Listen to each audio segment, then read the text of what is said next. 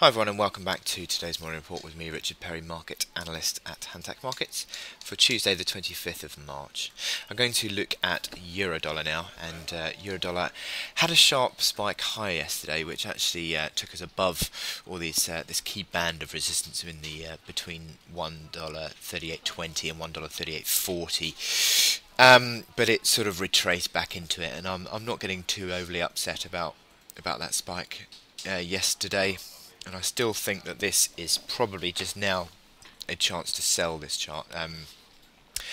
The resistance levels are in place because of this. You've got the rising 21-day moving average, which is the basis of resistance. You've got the old uptrend that should now become basis of the underside of that should then become resistance as well, and also the neckline of this big top pattern on the intraday chart, which I'll show you in a minute. So I still think this is a chance to sell Eurodollar. The momentum indicators are fairly corrective, and I think this has still got some downside legs in it for the moment.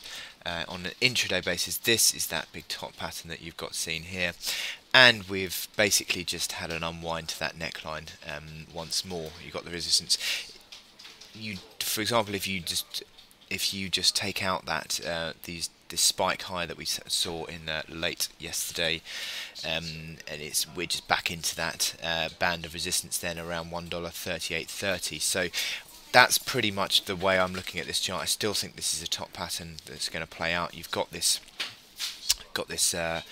200-hour moving average, which had been the basis of support through the latter part of the uptrend, now sort of capped that gain as well. So 38.59 is where that currently comes in there, and the momentum indicators have also fallen over. So I'm going to be using this as a chance to sell on today. I think that is a decent opportunity, and I think it will be coming back towards this $1.3760 in due course, which is around about yesterday's lows.